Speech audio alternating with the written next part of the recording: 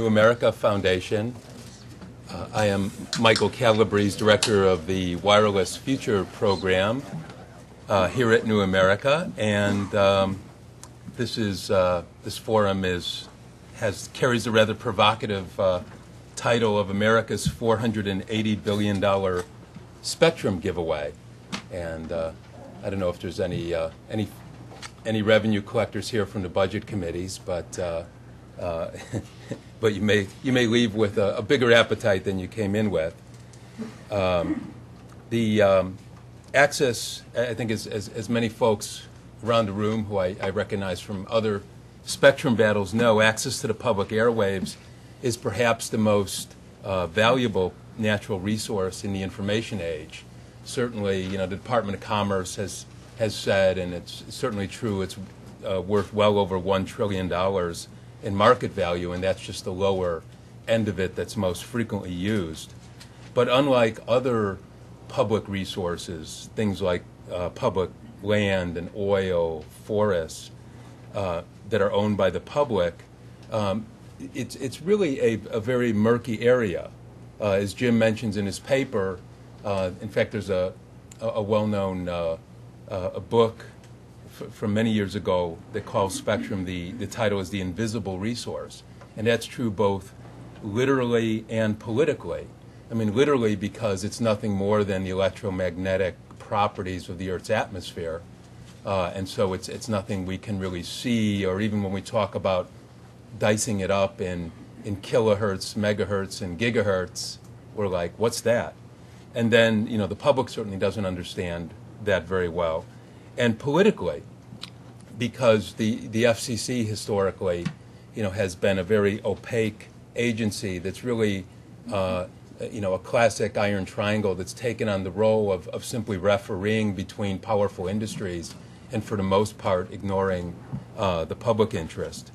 So the huge amounts of money at stake and the public's lack of awareness, either both technically and politically, create the classic conditions for special interest politics. And that's what Jim really pulls the veil on in this report, which for him is, and for our program, I think is a culmination of watching this over the past roughly 6 years, because we've been involved in a lot of these battles, and this report, really sums up much of what we've seen in terms of the spectrum politics playing out. The report is also very timely, as as currently very much in the news. The FCC is right now writing the auction rules for the 700 megahertz band. These are the TV, some of the TV channels that are being cleared of broadcasting thanks to the DTV transition deadline of February 2009 and being auctioned. Jim's report emphasizes, for example, that even here, even where there is an auction, that you basically have windfalls that can even occur because of the auction rules, and that's one thing that we're currently fighting on. For example, the auctions that occurred last year, with the FCC, because of the lack of anonymous bidding, for example, it sets it up so that incumbents can get a hold of these licenses, block new market entrants, and even acquire the licenses for less than they should be worth. So we're actually fighting, currently to shape the rules for this coming auction so that you have anonymous bidding, so that you have some of the licenses conditioned on wholesale access by competitors, both nationally and locally, and consumer choice in terms of the basic consumer protections of the Carter phone rules, the basic consumer device attachment rules that apply in the wireline world, extending that to wireless. It's also worth noting that this TV band that's being auctioned later this year and which is expected to generate $15 to $20 billion for the Treasury, we would not even be having this auction now if the incumbents had their way 6 years ago. At the very outset of our program, there was an effort by the broadcasters who had warehoused all this unused TV spectrum, and that's one of the things Jim emphasizes in his report. And by the way, hopefully you all got it. It's outside here, and this is the preliminary version, which will be printing up much more nicely and getting out to you by mail later.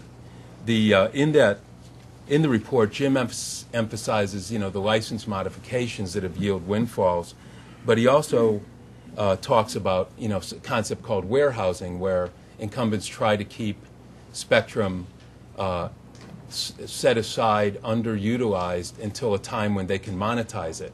And this current band, that actually almost happened.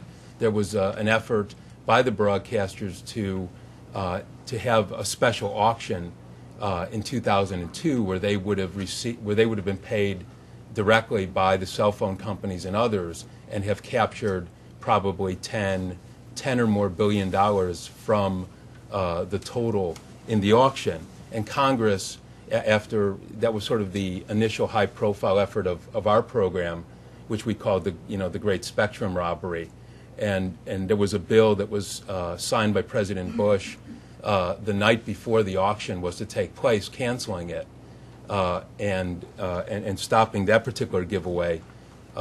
Then came the DTV transition legislation, and then these current auctions. So it really takes an incredible degree of vigilance, which is not commonly present in these rather esoteric regulatory maneuverings. So without further ado, let me bring up Jim Snider. Jim's going to present his paper, and then we're going to get a reaction and insights from our distinguished panel, who I'll introduce after Jim is finished. So Jim is the research director here at the Wireless Future program, where he focuses on the policy implications of emerging information technologies in telecommunications, e-education, e-commerce, and e-democracy. He's the author of Speak Softly and Carry a Big Stick, a book that really documented how the broadcasters went about a lot of their spectrum politics. He has a PhD in political science and communications policy from Northwestern, and I'd like to say one final thing, which is today is a bit of a going away for him, for Jim, who is leaving New America this summer to armed with his PhD to pursue book writing and other academic pursuits. And I just want to give him a brief tribute, because Jim has been with the Wireless Future program from its very beginning. In fact, appropriately enough, when he moved over from being a fellow, a general fellow at New America, the program was called the Common Assets Program. And we talked about something called the Information Commons, and it was really about protecting, the commonly held assets, that the American public has, and we became more and more focused on the airwaves as being, having such tremendous potential in a world going wireless. When he was still a senior research fellow, Jim envisioned and implemented the Citizen's Guide to the Airwaves, which I'm sure many of you have already, which is this kind of beautiful thing which has been used in hundreds of classrooms, and I see when I go to meetings hanging all over offices on the Hill and the FCC. In fact, we have some out on the table when you leave, commemorative versions, right? It's a little out of date, but flat versions of this, which if you want to hang up, certainly feel free to take one. Jim went on to be a central player in shaping the DTV transition, which, as I said, over a year ago was signed by President Bush, setting a hard deadline. The other half of that, still to come, is opening access to all of the empty TV channels, because the vast majority of television channels in each market, even after the DTV transition, will not be in use, and so our proposal has been to make those available for unlicensed access, so they can be shared by all entrepreneurs, by all consumers without going through an intermediary. Jim is without a doubt the most knowledgeable person in Washington on issues related to broadcast spectrum, as his book demonstrates, and I hope you'll read it. He's always been quite a bit ahead of his time, maybe too much so in some cases. He wrote a consumer guide to e-commerce in the 1990s, in the early 1990s, before most people were even very much aware of the internet, and was proposing remedies for the DTV transition when there was certainly no political will around town to do anything about it. So I'm sure we're going to be hearing shortly about some of his new ideas to revolutionize e-democracy, e-commerce, and other things that begin with e-hyphen. So with all that, I want to say we wish Jim all the best and bring him up here for this presentation. Thank you, Jim. Before I launch in the paper, just a little bit of context of where I'm coming from this. I tend to be a technological utopian. I see that technology, in particular telecommunications, is a driver of civilization and economic progress in all sorts of ways. So when politics intrudes its ugly head and prevents technology from realizing its full potential, it bothers me. And in the mid-90s, I was getting a PhD in American government, and I was casting about for a subject, and I saw spectrum and the broadcast band. It was just a classic case of special interest politics. Here you have a resource worth billions and billions of dollars that a small group of people have the ability to capture that value, and you have a public that doesn't understand, as a consequence, doesn't care at all about the distribution of this resource. It's just it is the classic formula for special interest politics, and here, I have attempted to document how that has played out in all sorts of subtle ways. So now we will. This is a comment Senator Lautenberg makes. We often forget. Spectrum isn't visible, but it has great, tangible value in terms of monetary value, which is a central part of this paper. So the report is divided into three sections. In the first part, I document the magnitude of the spectrum giveaway, and I estimate it's between $140 billion and $480 billion since 1993. There are a lot of assumptions that go into this analysis that can be disputed, but the bottom line is there has been an incredible giveaway of spectrum rights in this country in the last few decades, and I demonstrate, how that is. The second part is the art of spectrum lobbying, which is dear to me as a political scientist. How can it be that such a thing happens, and it happens below the public radar to the extent it has happened? That's sort of the central riddle of spectrum politics. And then about a third of the paper is devoted to public policy recommendations. And in particular, I introduced this concept of asset specificity that has not been part of the telecom debate in D.C., but that I believe is vital that we begin to treat as a central concept. How can we minimize asset specificity with spectrum technology as a fundamental public policy goal? So now let's look at the first part, the spectrum giveaway. The analysis is divided into four sections. First of all, how much spectrum has been granted for flexible commercial use since 1993? What is the value of that spectrum? How much, in terms of government receipts, have we actually gotten since the auction era began in 1993? And then, adding it all up to get to these numbers I've already mentioned. So why did I pick 1993? I picked 1993 because that was the year that Congress decided that in the future all new licenses, or most new licenses, would be auctioned, and that the era of giveaways would come to an end.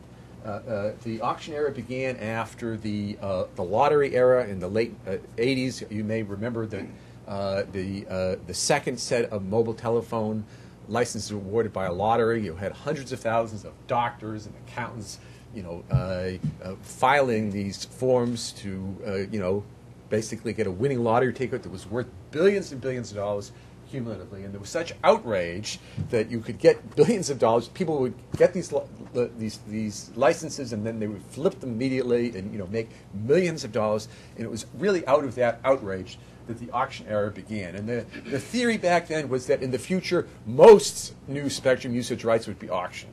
Well, a central point of this paper is that it has not happened at all. The vast majority of spectrum rights have not been auctioned. They have been given away, mostly actually through minor modifications of existing licenses. Now, other reasons why 1993 is a good day: almost all licenses have been renewed, right? Or actually all licenses have been renewed since 1993. The renewal itself is a major form of giveaway. Most leases, for a fixed amount of time, you have a comparative process at the end of it, and the government gets something additional. And then also, in every case, every major case, there has been even for the licenses that were initially awarded before 93, a major modification since 1990. For example, in the TV broadcast ban, if broadcasters still only had the right to provide one analog channel, those licenses would be worth a tiny fraction of what they are today. Even the mobile telephone spectrum granted before 93, that was analog, and it was site-based licensing.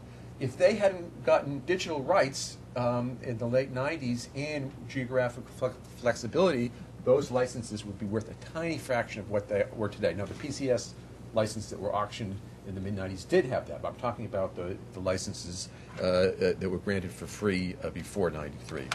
And then I've just focused on the spectrum below 3 gigahertz to simplify my task. The argument there is the radio spectrum goes from 0 to 300 gigahertz, so this is roughly only 1% of the total spectrum, but it happens to be that almost all the value in spectrum is below 3 gigahertz. More than 90%, for example, of radio devices are below 3 gigahertz. So by limiting it that way, I greatly simplify the analysis, but I get the great majority of the value. So I estimate that there is below 3 gigahertz, roughly 693 megahertz of what I call flexible use spectrum. Now, this can be sort of subdivided into really truly flexible use spectrum. It's spectrum that isn't quite truly flexible. About 190 megahertz is truly flexible. That's what Verizon and T-Mobile and Sprint Nextel and AT&T use. And what I mean by flexible is putting it to a use that the market values most highly, which is mobile telephone. That's now there are many other bands that are close to achieving full flexibility, but it may take a decade. Like the recent AWS auction, that was sort of promoted as full flexibility, but in fact, all the incumbents don't have to be cleared off until December of 2014. A lot of that spectrum, most of it, is not going to be able to be used in the immediate future. The MMDS ITFS band, 195 megahertz. In theory, that's flexible, but in fact, all the incumbents have to get together and reband the band. That could take years before that happens, and so forth and so on. There are a lot of bands that sort of look like they will eventually be flexible. That was the intent, but it's going to take years before that can really be pulled off. But anyway, I come up with this figure of 693 out of the 3 gigahertz. Now, another category are licensees that have geographical area rights, wide area rights, but don't really have spectrum flexibility, at least right now. And that would be the TV broadcasters or radio broadcasters. Turns out that's not that much spectrum compared to the flexible use spectrum. And central assumption is, I believe that eventually they will get full flexibility. It's just going to be, they've already gotten incredible amounts since 1993, and they've got all sorts of proceedings at the FCC for them to get more flexibility. I'm pretty confident they will eventually, but I actually didn't include that in my calculation. And then there's a huge amount of guard band spectrum. Originally with the TV or radio section, you'd have one channel, and then you'd have lots of guard band to protect it. So, for example, a TV channel is 6 megahertz, and you really would, on average, need at least 24 megahertz of guard band spectrum to protect that. So, just intuitively, we know there are channels 2 to 69 to 67 TV channels. The average market in the United States had 13 channels on a population-weighted basis. The rest of the channels were guard band spectrum. And much of the debate of what's going on in spectrum policy today is new technology put those guard bands into play. And who gets them? Okay, obviously the broadcasters want to, through what I call spectrum Lebensraum, acquire the guard band spectrum, and they've done it quite successfully. For example, in the radio band, they've acquired the first adjacent channel, and there's a lot of this going on in all sorts of subtle ways. So anyway, that's another 227 megahertz of spectrum. So now let's go on to spectrum analysts. Love to use the dollar per megahertz per pop figure for valuing spectrum. And that is, it's a small unit. This is standard metric that industry analysts use in their reports when they analyze spectrum transactions. So this would be how much per megahertz, which is a unit of bandwidth, per person in a market. So if there's you buy a license for 100 million and it covers 100 million people in 1 megahertz, it's $1 per megahertz per pop. Now there's problems with that metric because there's a huge difference between buying spectrum in New York City and in rural Montana. The density is higher, the demographics are very different, and so it's really hard to go from megahertz per pop data to the type of national data that I want to come up with comparables. So a better metric is taking the value of spectrum on a national basis. So if you sell a national megahertz across the entire country, let's say $500 million is the value of a megahertz on a national basis. The problem with using this number is most of the national auctions have been, or all of them have been conducted by the FCC rather than private market transactions. And they're almost all deeply flawed transactions, which I will go over. I mean, the FCC, there's all this hype in the trade press about all the money that the FCC done, but in almost every case has been some major flaw with the structure of the auction, and so those numbers are really, in my opinion, not accurate. So, what the data set I used in my paper is one that I have never seen in any telecom or spectrum policy paper, and it's a new data set. Only since 2001 did the Securities and Exchange Commission mandate that FCC licenses be individually placed on annual reports, the 10-case file. So what I did is I used the Securities and Exchange Commission new requirements for the valuation of spectrum. So let's go on, and we're going to talk first about the valuation of mobile telephone spectrum, discuss the apparent anomaly of the AWS auction, and then the value of the broadcast spectrum. So if we just take the 4 largest mobile telephone companies and their values on their 10Ks submitted to the Securities and Exchange Commission, look at this. Verizon has the value of their spectrum of $50 billion, a line item on their government filed report, okay, which has to follow FASB rules, financial accounting standards. $120 billion, a line item for just the 4 major companies. So now, if we take the average amount of spectrum that they have, we can calculate an estimate of roughly $2.28 a megahertz per pop. And that's a pretty high number compared to the most common megahertz per pops we see today. It's about half of the peak. There was an auction of next wave spectrum for a little over $16 billion in 2001, and that was about $4.20 a pop. So this is less. Verizon in that auction bid $8.8 billion, and this figure may seem very large, but it's actually 25% less than the peak valuation. In Germany, they had an auction for about $46 billion, about the year 2000, because this is the dot-com. It was about 4 times this valuation. It was about $8 a megahertz a pop. They had one in England about the same time. It was a little over 4 for, I think it was 20 billion or something like that. So anyway, I'm giving you a particular context. It's high. This is the basic metric that I used for valuing the spectrum. So now, the AWS auction raised $13.7 billion. It's been hailed as, a great success.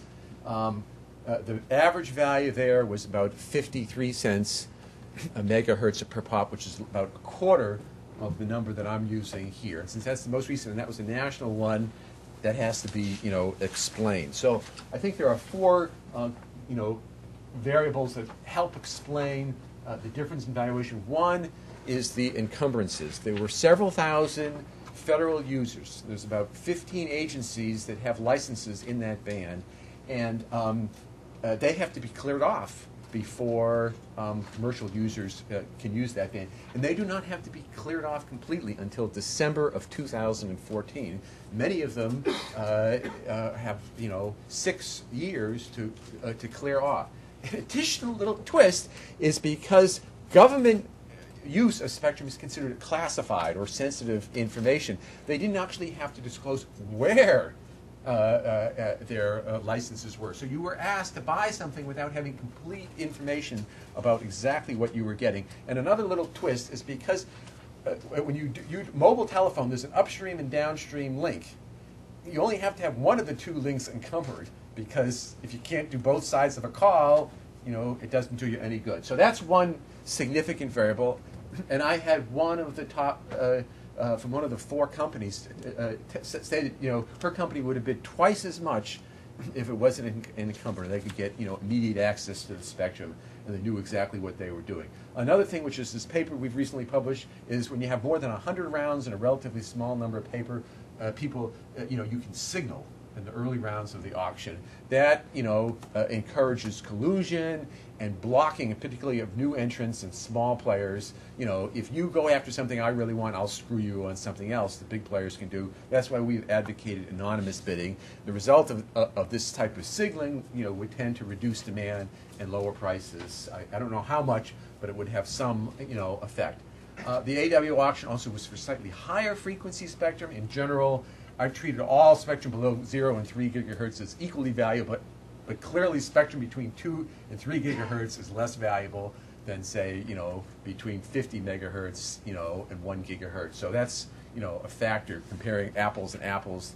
And then the equipment, whenever you enter a new band, a virgin band, there's no market of equipment. So, it takes a while to develop an equipment market. It's less valuable than going into, a band like one of the mobile telephone bands where you have a huge international market in equipment. I think this variable quite significantly is not going to be as significant in the future. WiMAX, for example, is a very flexible technology. It goes from, say, 1.7 gigahertz to 10 gigahertz. That's just going to allow new entrants to go into virgin bands at a much lower cost, with much lower economies of scale than was previously possible. So anyway, that's the AWS auction. Here is the broadcast. This is radio and TV broadcast. This comes out to $48 billion for, I think, about 28 companies. Obviously, this is a subset of all. There are 13,000 licenses. We got about 20% of them here, but these are the big ones. So also, private companies don't have to file SEC reports, so they're not there. So this is a subset, but we're talking about big numbers. This is just the broadcast bands for the valuation. Now, government receipts. This is really confusing because journalists typically in the press reports the FCC auction results, and people forget that the auction results have relatively little with how much money the Treasury has gotten. So if you add up from the 80-some-odd auctions that the FCC has conducted, you get a number of $59 billion.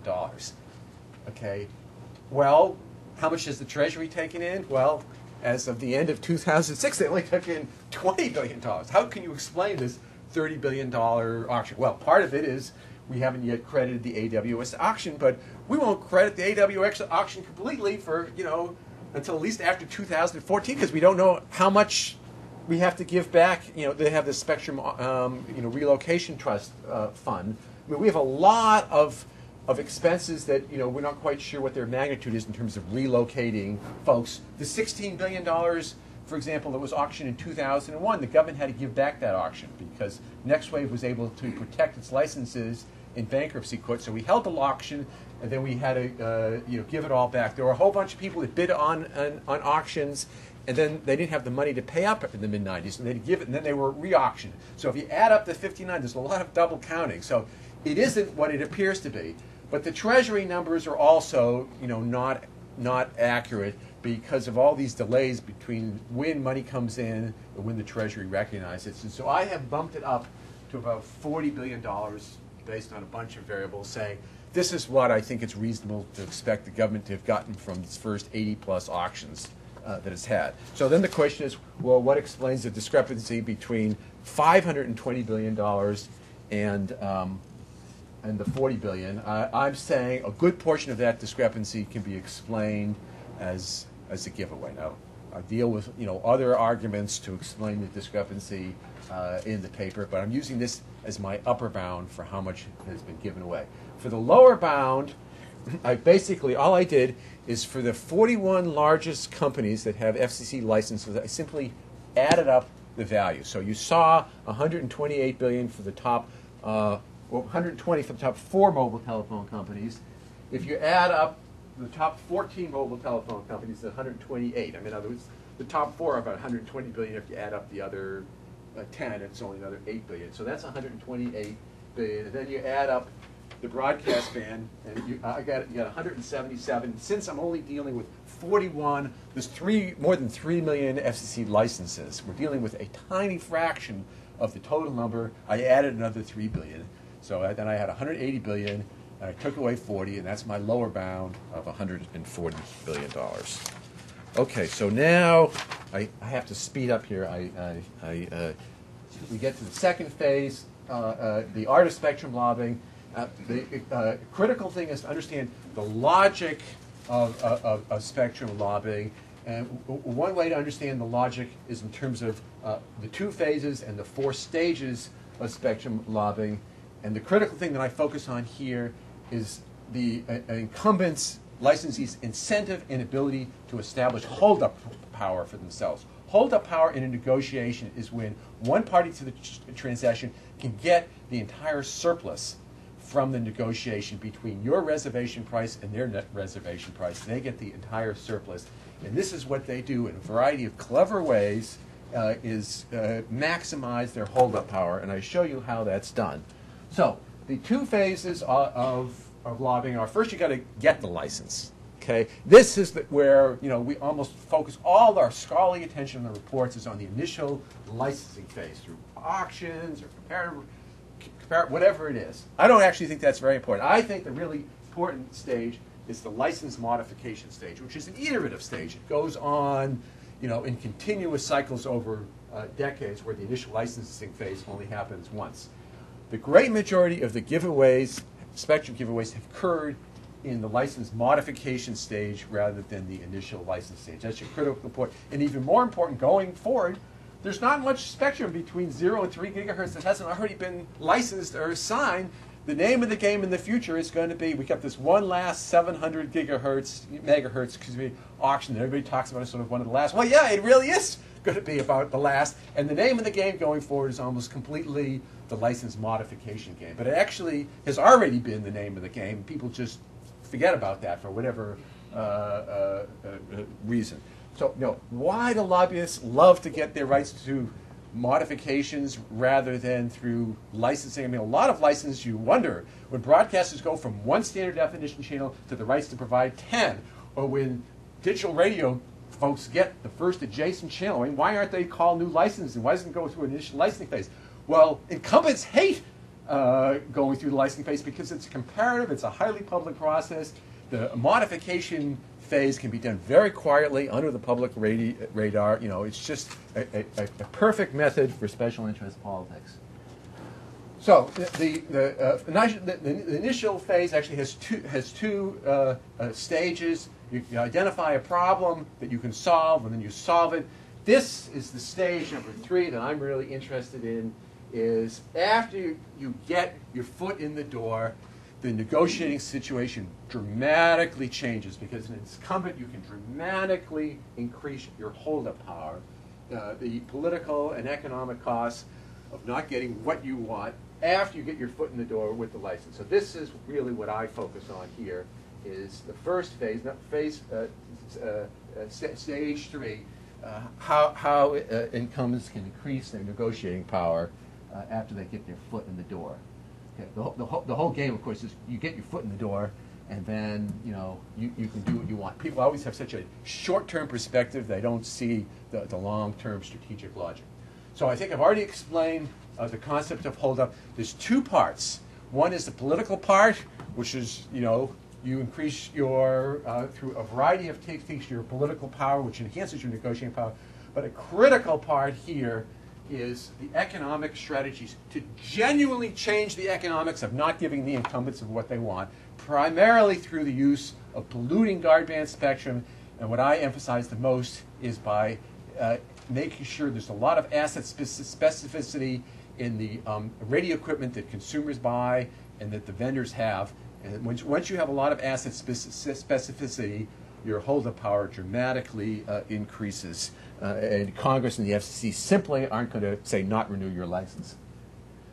So let's go now to the economic strategies here. Asset specificity is the extent to which an investment only has value in the context of a specific transaction. So for example, if you build a manufacturing machine and it can only build a glove compartment for a specific manufacturer, that's a highly specific, asset. But if you build a machine that can stamp metal sheets for thousands of different companies and products, then you have a flexible machine. Similarly, with a cell phone, if you have a cell phone handset that only works with one vendor on one frequency, that's a highly specific asset. But if you have a smart radio that can go on many different vendors and many different frequencies, then you have a flexible. So that's one type of asset specificity. Well, the two types are for customers. For example, in the DTV transition, the whole thing is we've got all these consumers with TV sets that we feel will be stranded. High asset specificity if we take broadcasting off the air. So that's a specific smart radio. If they had smart radio technology, that would be the case. And then on the vendor side, we often talk here about investment uncertainty. A company builds a transmitter that only works with their license and on their band. If you take that away, you're creating. There are sunk costs. You're creating significant economic harm. If they have flexible transmitters, then it's like when the government leases a building and you put in your own furniture and the lease expires, well, you take the furniture out and you go put it in another building. Why can't we do this with spectrum equipment? Why do we have to treat it as this, incredible sunk investment that isn't transferable? So let's go on to the... okay, well, just cover one more strategy, the pollution strategy. A critical part is you get a lot of poor receivers out there that suck up the guard. You need guard bands to protect the transmissions in the primary frequency.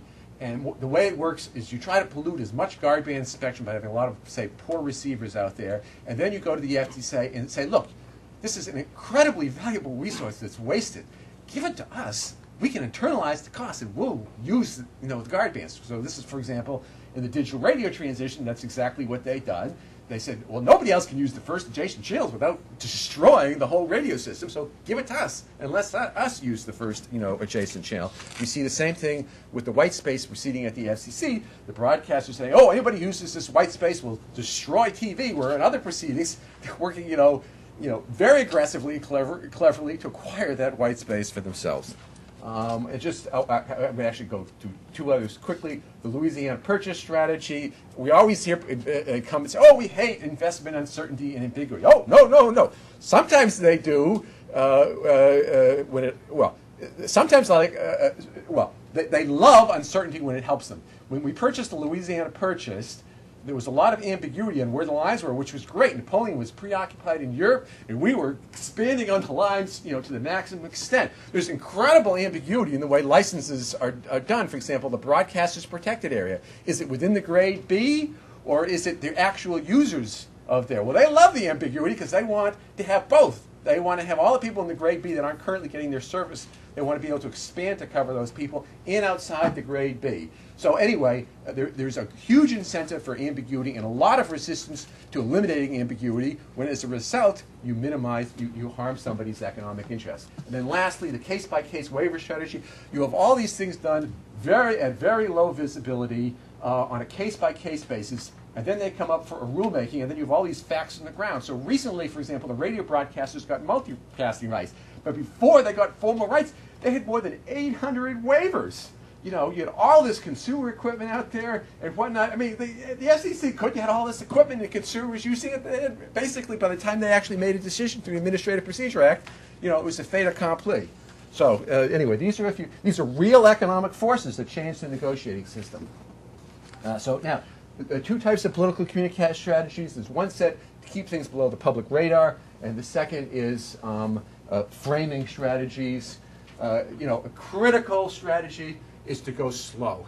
You change your rights over decades, over dozens of proceedings, one little step at a time. And each step, it's not worth the New York Times putting it on the front page. I mean, it's just too trivial. It's $100 million here, $1 billion there, and even the trade press. Oh, they can't be bothered. It's too small. But, you add up these dozens of minor modifications, and, over time, suddenly, a TV broadcast license that was for 3 years with comparative review, all sorts of restrictions, 40 years later, suddenly is a completely different beast. You're waiting for the next government, governments change. There's always a new excuse with each administration to get something you didn't get with the last one. You've got all these proceedings at the FCC that are presented as unrelated, like in the white space proceeding, you have one proceeding about unlicensed use in the broadcast band. You get 4 or 5 proceedings, other rulemakings, where the broadcasters are trying to acquire that spectrum for themselves, and they're treated as completely unrelated, and they're framed in these technical terms that the press and the public interest groups have no idea how intricately related they are. But this is very effective because, on the one hand, they're saying, oh, if you use the guard band spectrum, you'll create intolerable interference. And in these other set of proceedings, they say, oh, give it to us. We can maximize service to the public if you give it to us. All these things, many of these things are public, but they're described in such technopabble. You have to have a PhD in spectrum technology to have any idea what's really going on. So that's a critical element. And since we're short on time, in terms of sometimes, you need to have arguments to give you political cover for these things. So these are some of the types of, widespread political cover arguments you get, all the time. One is, well, it's already happened. The giveaway's already happened. So, why cry over spilled milk? And, we just have this one little additional minor modification that we want to add. Now, forget that they've been saying this for decades, and this is not the last minor modification. There's going to be 10 more minor modifications in the future. But anyway, this is a very popular article. 2 wrongs make a right. Well, this has been going on for so long. The lobbyists have certain expectations. You damage their expectations, if you change it. But, this has been going on so long, it's unfair to change it. 2 wrongs make a right. Political inevitability, very popular. I mean, this is, in D.C., this is the easiest way to shut down people. Oh, this is hopeless. You're not going to go up against the broadcasters or the mobile phone companies or whatnot. These are, why waste your time? This is, in the back rooms, a constant issue, what is politically feasible, and it really completely shuts down the debate and leads to, just incredibly infantile, stupid debates, if I might say, because of, the logic of political inevitability. So the save it by killing, I just, love this. It happens all the time.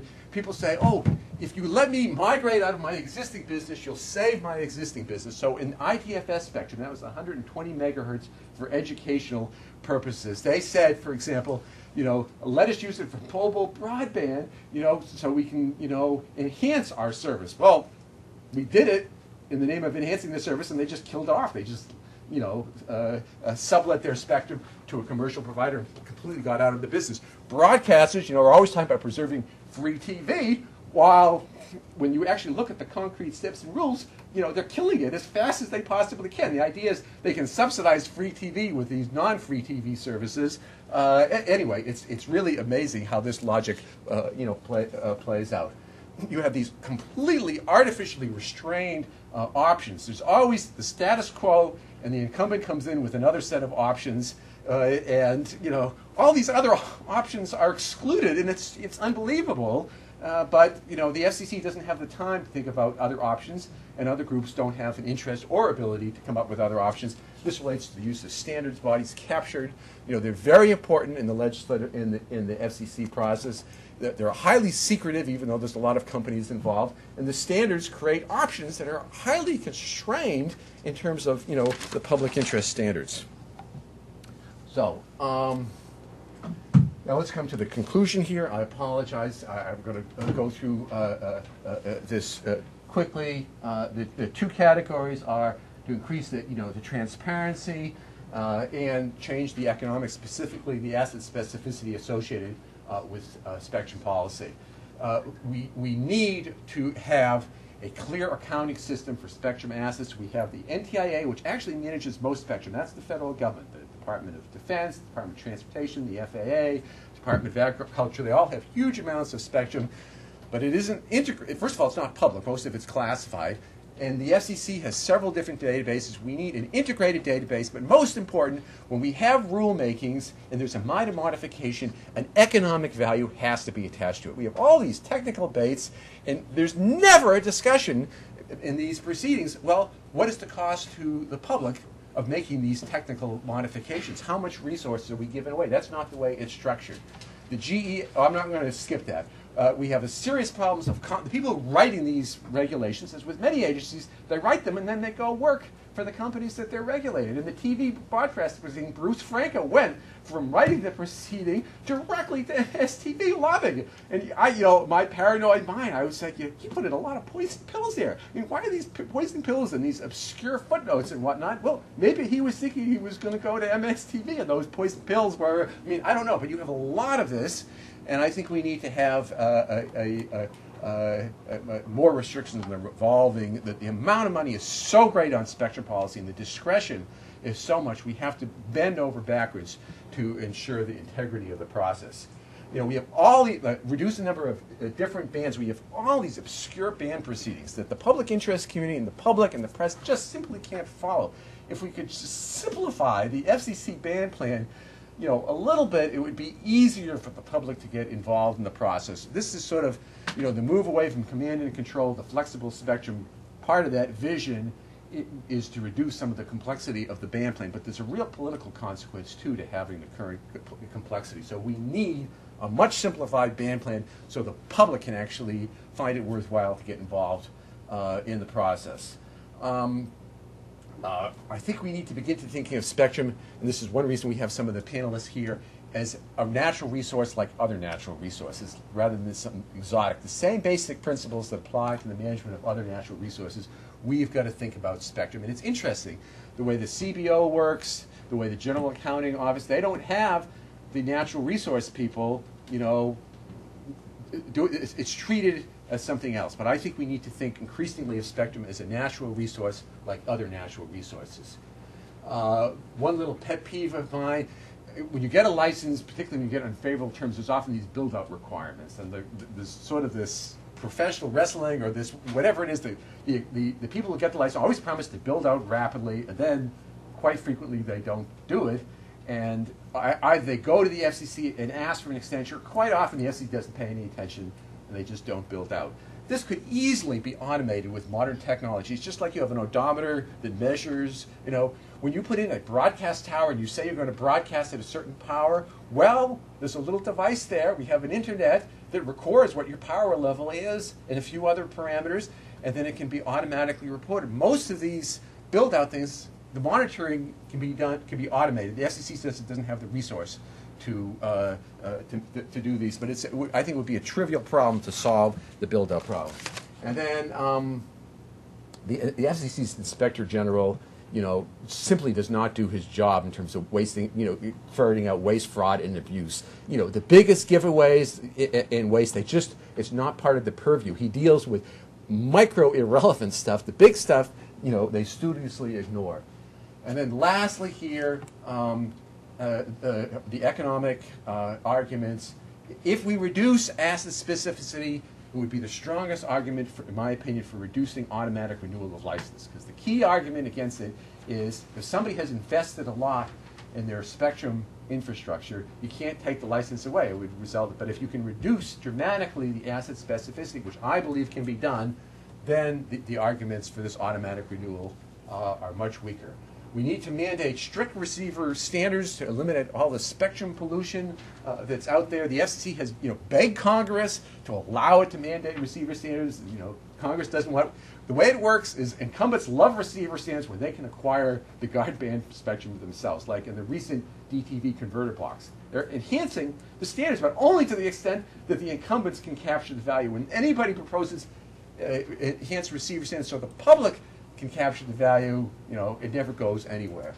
The SEC needs to periodically report on changing asset specificity. I mean, people don't know. Your laptop today has unlicensed, or will soon have, between 2.4 and 5.8 gigahertz. Many of them now have mobile telephone cards that go from 846 megahertz to 1990 megahertz.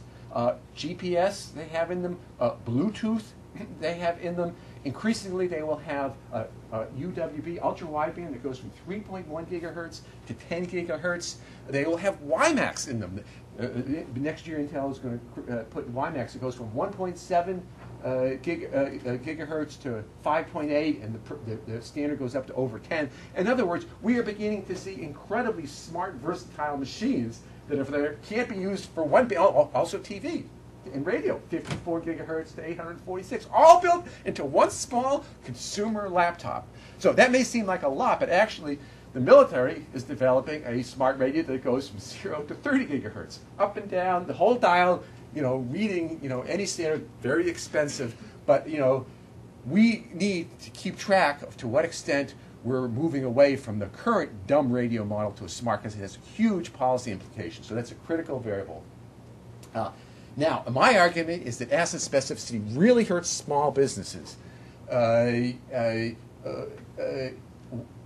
of the major costs of spectrum, getting into spectrum, is not just buying a frequency, but getting equipment for it. Today, you have to really vertically integrate if you're opening up a new frequency, or take a major investment or spend huge amounts of money developing the equipment infrastructure. Suddenly, we're moving into, say, a WiMAX world, where you have a standard that goes from 1.7 to 10 gigahertz. You don't have to invent the standard. You can buy the spectrum. You have an off-the-shelf product to use. It dramatically changes the economics of spectrum. And I would say far more than designated entities, credits, and other things that I think have been failures, because they don't address the fundamental economics that allow small players into the spectrum business. We can reduce asset specificity, which completely change the barriers to entry and allow smaller entry. We hear all this on the Department of Homeland Security. Interoperability. The fire guys couldn't talk to the police guys. They didn't have flexible radios. Well, let's go to the next step. Let's really create. So even if all the public broadband, the public bands are not in use, they have smart radios. They could use the commercial private ones. At a minimum, they should have unlicensed spectrum in all of their radio chips. They should integrate them into one set of chips. The ITU, the SEC, and local municipalities need to think about asset specificity in their radio equipment purchases. The light post is becoming a critical resource in the future. I would argue it's the most critical telecom spectrum resource in the future, because we're going to have very small cells. They should put smart radios, on those cells. A bigger issue is it's illegal to build a truly smart radio that goes from 0 to 3 gigahertz today, because you have to get an FCC authorization for each band, and you can't get authorizations for certain bands. And it gets even more of a mess, because each country has different bands that you can't get authorizations on. So we have a real fundamental problem with our rules in developing these smart radios going forward. So I'm going to leave it at that. I'm already over my time, but there actually are quite a few other policy recommendations. We're moving to a whole new set of technologies and economics with all sorts of policy implications. We need to take advantage of them going forward. All right. Thanks, Jim. And as you can no doubt tell, the report is quite comprehensive, and I'd really encourage you to dig into whichever aspect of it is most interesting. So next we'll have three reactions and some different perspectives on the report and this whole issue. So first up is Drew Clark, who joined the Center for Public Integrity last August as head of the Well Connected project, which is tracking the influence of money on media and telecom issues. Drew came from the National Journal Group, where he was a journalist, senior writer there, and a driving force behind National Journal's Tech Daily since 1998. Drew? Yeah, and as Bob Edgar mentioned, I went to Swarthmore College, and this man was my congressman. So, so I was grateful for the chance to be on the panel for that reason, but particularly grateful for the chance to be on this panel because Jim's work is a great work that I've admired very much. In fact, years ago when I was writing my own piece, Spectrum Wars, about the politics of this issue, I relied extensively on his work, and although I was able to get a reference to New America's work, I did not mention him by name, and I was very chagrined that it got cut by an editor. So I really have followed what he writes very closely because he does such a good job at it. And this is a very complicated area such that even the people that they call experts, and I certainly don't consider myself one, are absolutely not. What I'm trying to do as a journalist is to explain this issue to the public so that the public can be involved in this discussion. And that's really what the work I do at the Well Connected project of the Center for Public Integrity, and we have some materials on the table out there, is all about. We are a nonprofit investigative journalism project, and we have three major components. One is a database, which we call the Media Tracker, that allows anyone to type in your zip code and find who owns the media, telecom, cable, newspapers. We're trying to get broadband records as well from where you live. We also do investigative reports building off the data, the campaign contributions and the lobbying expenditures and the lobbying visits that these companies make to the FCC, as well as blog entries. And we've just recently, last week, launched a partnership with Congresspedia, which is effectively a citizen's guide to issues, and we are working with them on the telecom, media, and intellectual property portal. So what I wanted to do in my short opportunity to reflect on Jim's paper is point out three things that I think are great about the piece, throw out one question that maybe Jim and others could deal with, and then close with two observations that I would hope could help drive the debate forward on this subject. And as Jim and Michael mentioned, it's very timely for us to be considering this now because the FCC is in the midst of designing the rules for the 700 megahertz auction, and this is very widely regarded as beachfront property. It's the best spectrum in terms of its propagation characteristics, its ability to penetrate walls and buildings, tall buildings, trees, etc. And so it's definitely very prized for a number of reasons. Well, so what I really liked about Jim's piece and his work generally is his extensive documentation of spectrum, where it is, what it's valued at, and you just kind of ferreting it out because, as he pointed out, no one else is doing it. There's not an accounting of our spectrum assets the way we have an accounting of our land assets or accounting of our labor assets or other assets that are part of our economy. He documents very carefully the spectrum, and I think it's definitely worth just recapping briefly. I mean, what he's done in this paper is to take three chunks of spectrum worth more than $10 billion each. The flexible use spectrum, 693 megahertz.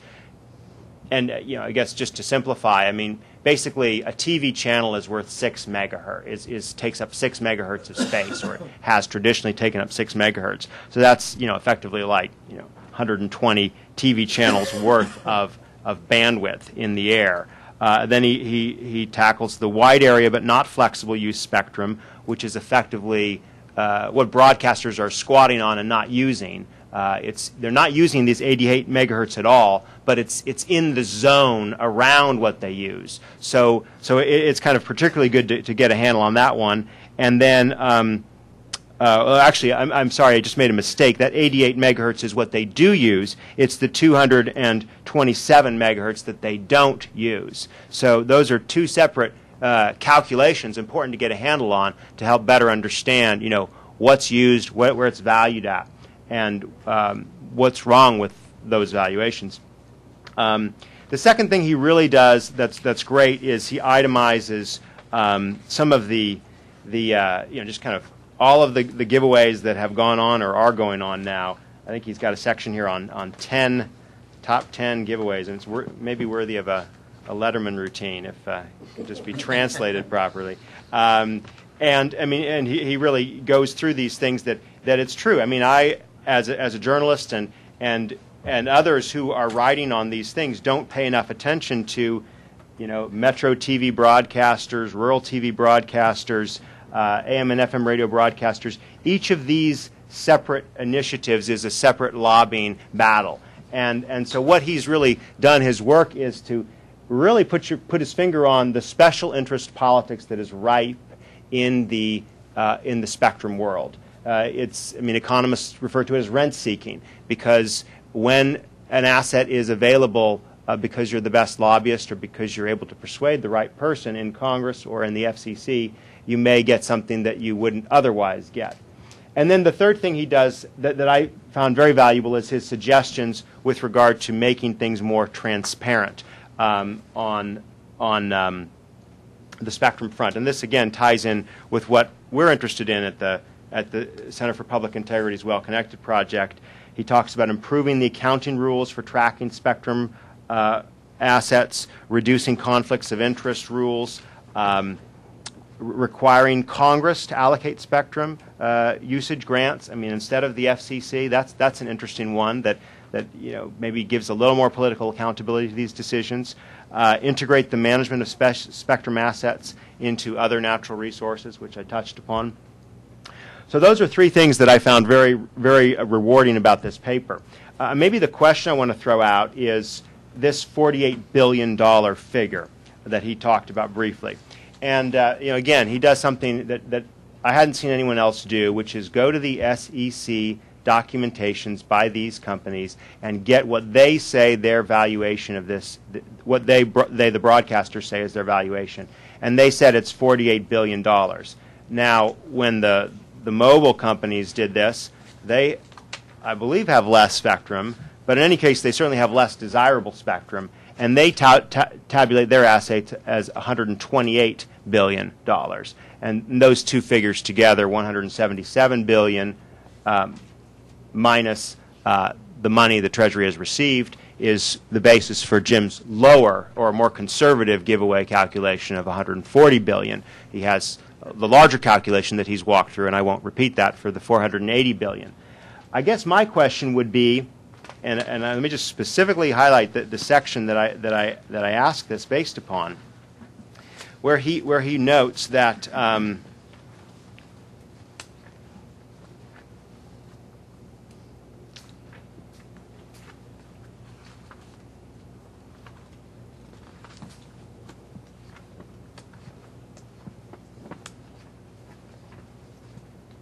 on page 15 he says that the value of a license to use spectrum, if allocated for fixed terrestrial broadcast service, is substantially less than if it were allocated with the flexibility to provide mobile telecommunications services.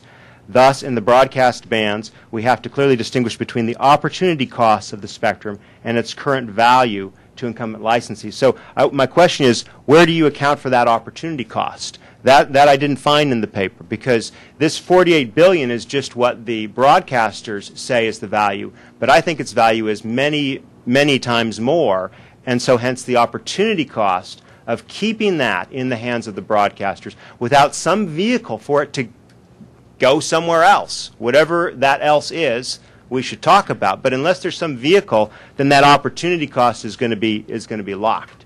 And so I really want to kind of get Jim talking about that one. And then maybe just sort of to slide into two concluding observations. I just posted a piece today on our website at the Center for Public Integrity, which I titled "Back to the Paper Bag," and I'm building off of what former Senator Bob Packwood said about the NAB in 1982. He said, "The NAB can't lobby its way out of a paper bag." Now, that statement has probably been disproved by the broadcasters' actions over the next decade or so. But I think that the fact that the broadcasters effectively lost the digital television transition debate, there is a hard date. It is February 17th, 2009. That is, by all accounts, a firm date, not going to get changed.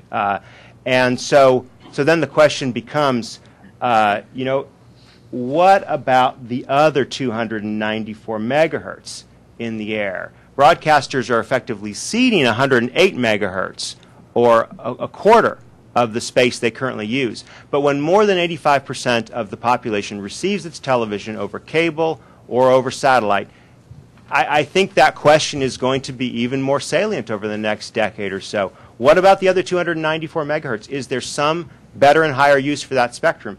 I think there is. I'd like to explore and sort of ask people to sort of put forward their ideas of how you could get to that world where that would be better used. And so I guess maybe my last concluding thought is to reference the work of Ronald Coase, who won the Nobel Prize for Economics for his Coase theorem about property rights and the use of property rights. I'm not sure as many people know that Coase got his idea for the Coase theorem because he studied the Federal Communications Commission in the 1950s and saw what a mess the system of allocating frequencies was at the time. We had then and still largely have today a command and control system, which means that the FCC makes the decision based on many factors, but lobbying becomes a very important factor. So Jim referred to the flexible property rights usage that many of the wireless carriers enjoy, again, versus the command and control. And now, of course, increasingly there's smart radio technology, which uses a commons model. And of those three models, command and control, flexible property rights, and commons, I think there's widespread agreement that while we may not know what's the right allocation between the flexible property rights and the commons, they're both likely to be a lot better than the command and control system.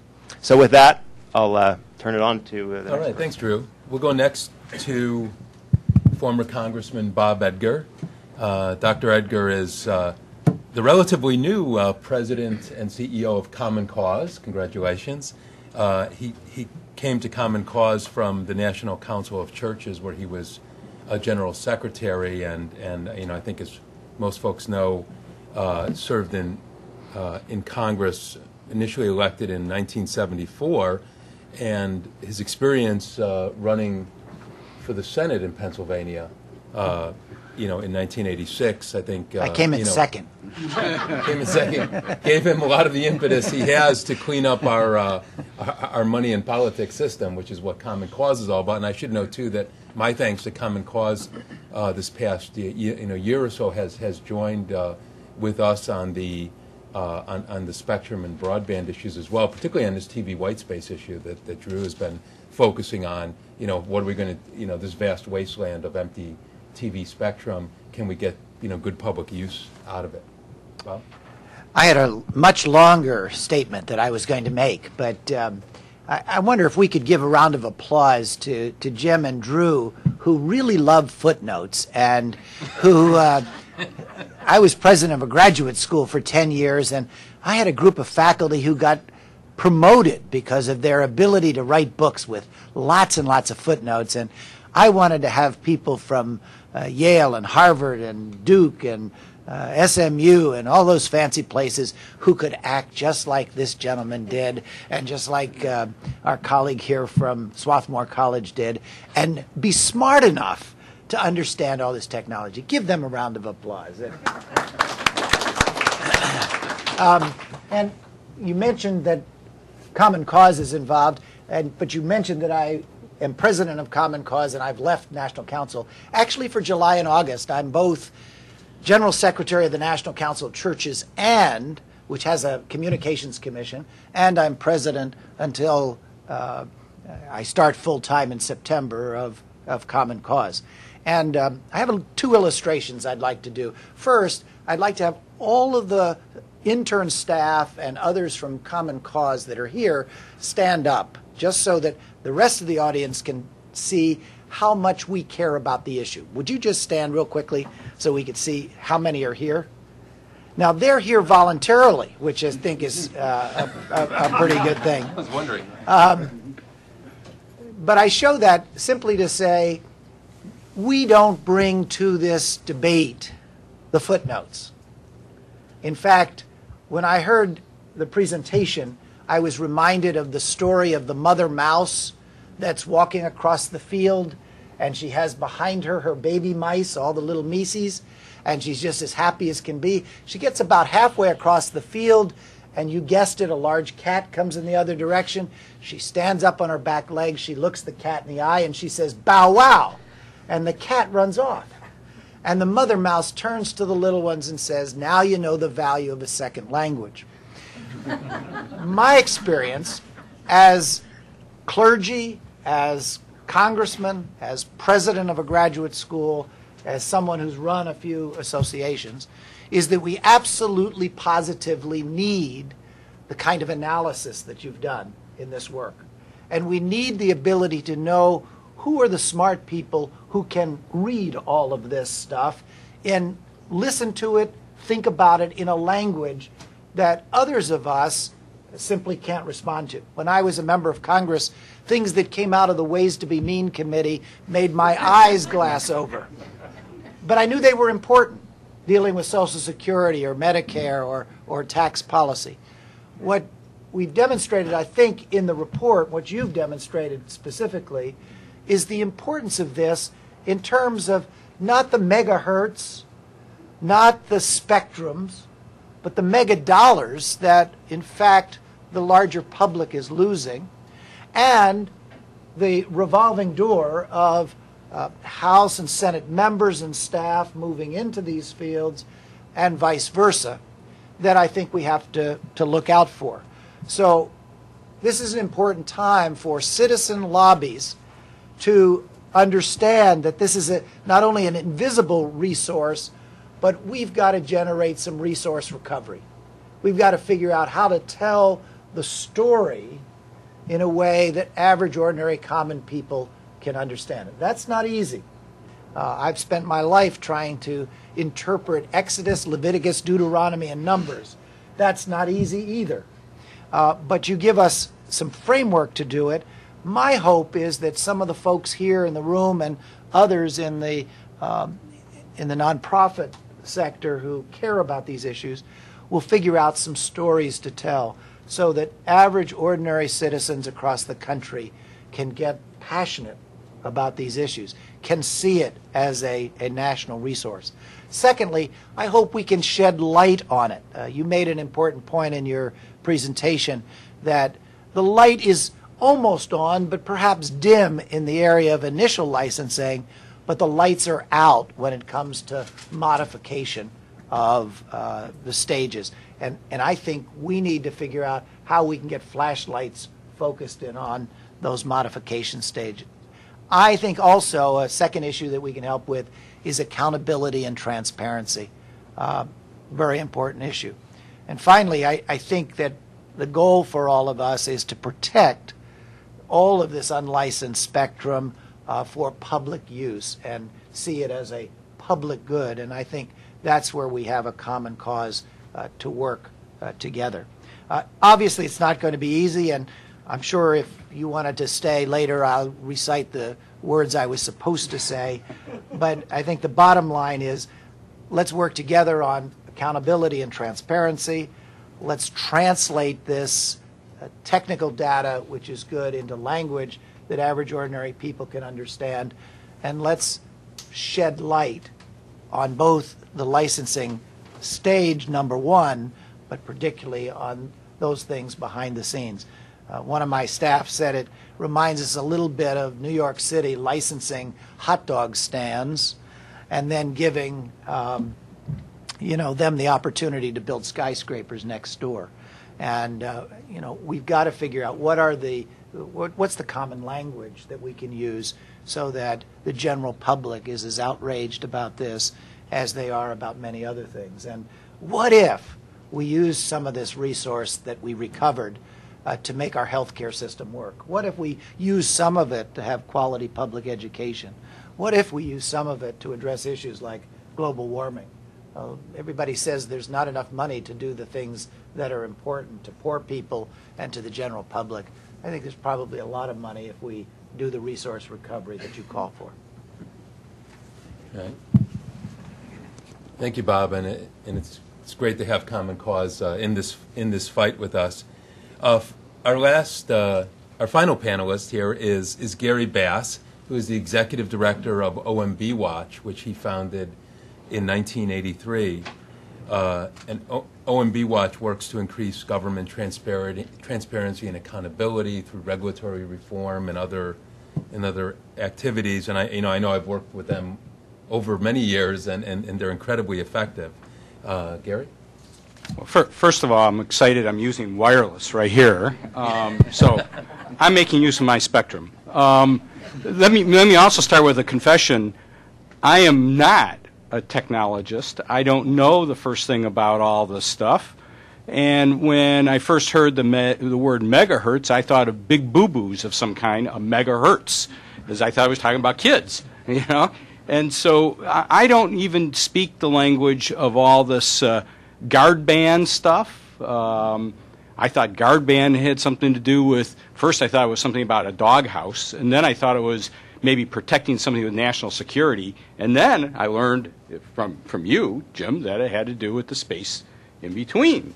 But all of this is just overwhelming, just overwhelming. When I read his eye-popping paper, all I could think of is really the example of what would be our reaction if we gave away or sold the interstate highway to General Motors, and then General Motors decided which cars got on the highway and which didn't. That's unacceptable. And that's the same analogy as with spectrum. It is unacceptable to have something that is ours be given away and controlled in the manner of giving away, say, a highway system to General Motors. That is just flat out wrong. I think that Bob did a great job of summarizing the very same kinds of issues that I would raise. I think it's absolutely critical to frame this issue in a way that the public can understand. We should begin talking about the commons. The spectrum, like the land, like the air, like our water, are all resources that we, the people, own. Let's recapture, rekindle that spirit of the we, the people, that helped found this country.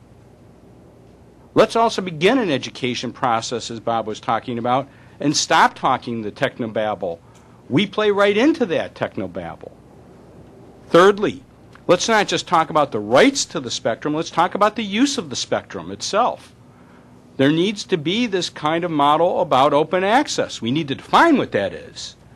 But the kinds of standards that Jim was talking about and other kinds of issues, I no longer want to have a situation where when I change my carrier, I have to go buy a different phone. Enough of that.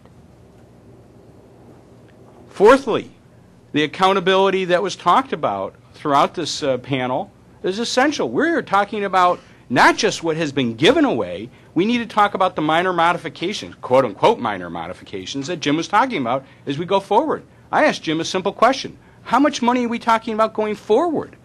And while he couldn't give me a precise answer, at least we're talking about something in the realm of $100 billion over the next 10 or 15 years. $100 billion. I could use that money to make sure that every kid in this country who is not receiving insurance gets covered in insurance, and have enough money left over to reduce the taxes that we pay on our cell phones and other kinds of wireless communication devices. That is our money, and we should be collecting it. Finally, transparency, which has been the theme on this panel, needs to be done. We need to start making sure that the kinds of recommendations that Jim puts in his paper, we have the mechanisms to verify what is it, trust but verify was the line that Ronald Reagan used. Let's apply it. On top of it, we have to not just have the transparency, but we need the enforcement mechanisms. Michael, you started with the whole notion about, what was the name you gave it, the Great Spectrum Robbery? I think that proves the point that if we, the people, begin to take on this issue once again in the way that Bob Edgar was talking about, we too can stop the Great Train Robbery as we are moving forward. Thanks. Thanks, Gary. Running around the end of our time, but I'd like to take a couple questions. People could feel free to certainly filter out, but when we get a few questions, and then obviously even after that, the panel will be up here. And could you identify yourself, though? My name is Tyler. I'm Washington Analysis. I'm an intern. And I just have a question regarding the phase-out of the analog bands. First off, is that a hard and fast date, February 2009? I think it is. I hope it is. Okay. Is there a reason why they have to phase it out in order to use the spectrum? Well, it's in the statute, and the purpose is to free up spectrum. So there's been a 10-year, as it's turned out, a 10-year process to switch over from it was analog only broadcasting over the air to eventually digital only broadcasting over the air. And in between those two times, the stations, the licensees have had two different licenses.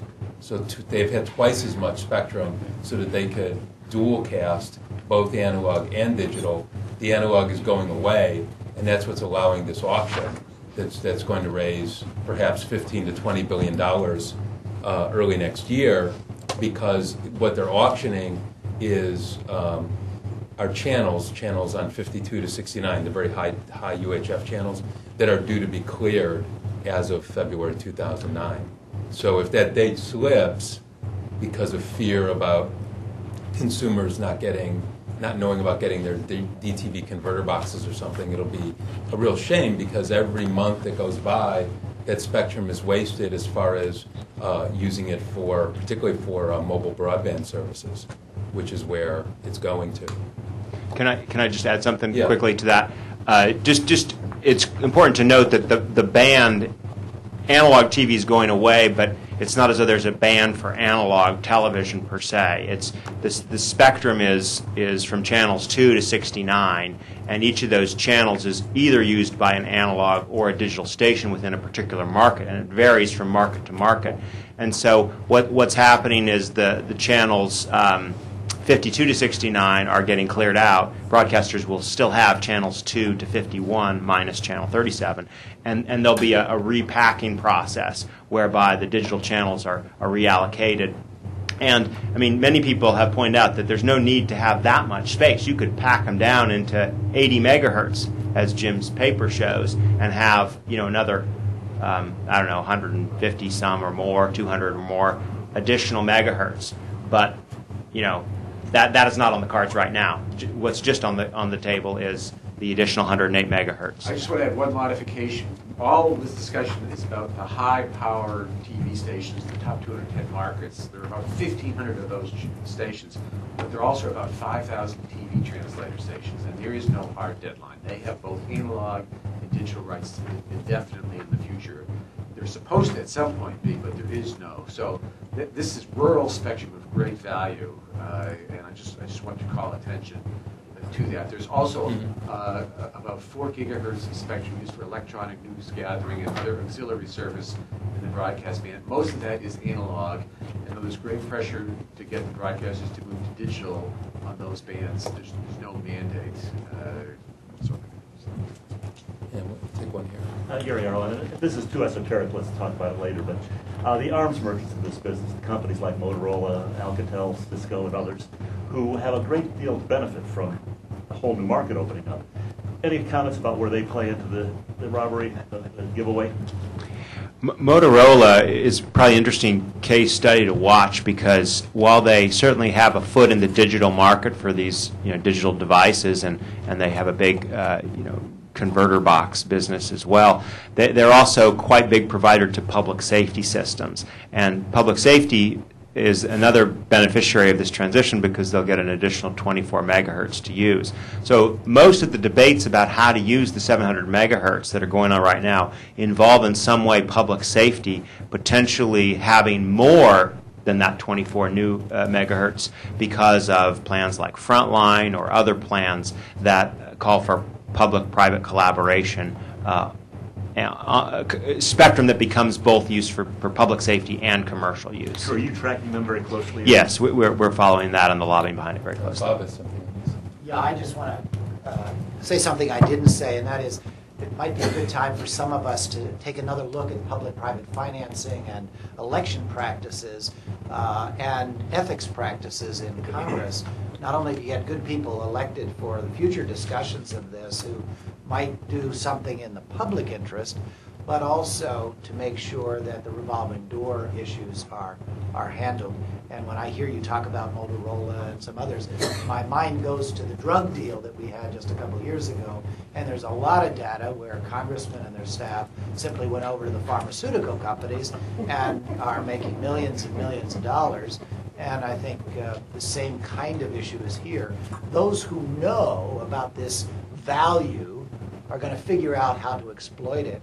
And those of us who are only marginally aware of the value are going to be overwhelmed if we don't pay attention to getting good public officials elected who work in the common good, not just in the special interest. I'd just like to make one comment about the tragedy of vendor politics and spectrum. And the tragedy is the vendors won't do anything that alienates their major customers. So to give you an example of how this results in really perverse behavior, it's in the interest of handset manufacturers like Motorola and Samsung to have wireless card phone. They have a stronger, but we cannot get a single one of those vendors to speak up because they don't want to alienate AT&T. Cisco's done something. Chambers spoke out. Well, it's very. They don't make consumer devices. It's real. They don't want to tick off. Gary said that the poster child for this, of course, is the Apple iPhone, right? Everybody wants, would love to, when you buy an iMac, right? You can buy it directly from Apple and connect it to any DSL or cable broadband service. It doesn't only work with Comcast cable broadband, or it doesn't only work with AT&T's DSL in half the country, but the iPhone you can only use with AT&T, and yet Apple is gagged as far as saying that they'd love to be able to have their usual business model of selling things to consumers so that everybody in the country had the choice to buy one. And in some parts of the country, then you don't even get AT&T mobile broadband, and so you can't use it at all. And you keep going down the street, and you can only get iTunes too. So, I just wanted to add one more point here as to public safety. I think the other half of what you said, Drew, is there needs to be much greater coordination between local, state, and federal government around the spectrum and public safety issues. I mean, so what if we reserve some of this for the way the Department of Homeland Security envisions it? We're not going to get anywhere if there's not coordination. And it's a federal mandate. It's got to be really command and control to make that happen. All right. Yes, you had your hand up, Virgil. Just one last question, and otherwise, folks can come up. Yes? My name is Carrie DePalma. I'm from Freedom Technologies, and there's been some talk about smart radios, and so we're talking cognitive radio and software-defined radio, and there's an IEEE working group working on an 802.22 standard that would be basically instituting cognitive radio, and there's talk that it would go into the 700 megahertz band that's opening up, or basically where the DTV transition is going into. And I'm curious, what as you were saying, there's a lot of policy questions involved in when you start dealing with smart radios in a dumb radio spectrum world. What do you see how future allocations, future auctions are going to go, future policies? How do you think that's going to affect a smart radio world? Well, first of all, smart radio is a very loose term. For example, our current mobile telephone has huge amounts of smart. Most smart radios are quad bands today. You can take them. They work with thousands of different geographical locations. They work in Europe today. They go from 800 megahertz to 1900. They can read different formats. Some of them can read the CDMA and the GSM and whatever. So there's a lot of smarts here. However, it's still nothing compared to the smarts that I think that the next generation will have. But there are significant obstacles. Let's say somebody wanted to really develop one of these smart radios. You have to go to the FCC currently, and for every licensed band, basically get a separate authorization, and you have to pay a fee. Well, first of all, these are fast-moving, high-tech businesses. You have to submit something to the FCC, and your competitors know a year and a half, 2 years ahead of time to get authorized across literally hundreds of different bands. That's a huge barrier to entry. What I would propose for the era of smart radio is, instead of regulation before the fact, where you have to get approval to manufacture a device, if you follow a protocol, you can build a product and get it into the market. If somebody misuses it, then it's like speech. We don't have prior restraint. You don't get approval before you can speak. In the era of smart radio, I think we need to have ex post and ex ante regulation. That's the biggest thing, and we have to reduce the burden of getting authorized across, with these flexible devices, all these different bands. It's just too much of a burden going forward. I'll leave you with one mind-bending thought, perhaps, in the spirit of when I said Jim's, always out ahead of the policy curve, and that is that really, the development of these smart radio technologies, in other words, Moore's law meets Marconi, suggests that really licensing won't be needed in the future, because one of the things that we showed, a few years ago, measuring spectrum use over downtown Washington, is only a tiny bit of the airwaves are being used at any one time, and the only thing restricting use is that it's zoned. It's rigidly zoned. You need all these permissions and all these obstacles. So actually, if we had, once it's affordable and more common to have what the military is developing with its next generation smart radio sharing protocols, then all that capacity could be used,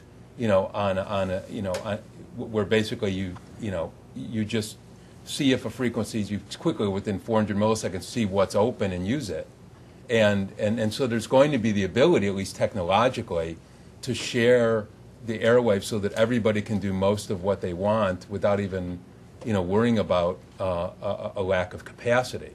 But we'll still have this huge political and policy bottleneck in front of that, and that's going to be one of the challenges when you get 10 and 20 years, I think, down the road. Well, thank you all for joining us, and to Jim and the panel. And we'll, if you're not on our list, be sure to sign up. Take a Citizens Guide poster and a copy of the paper for your colleagues. Thank you.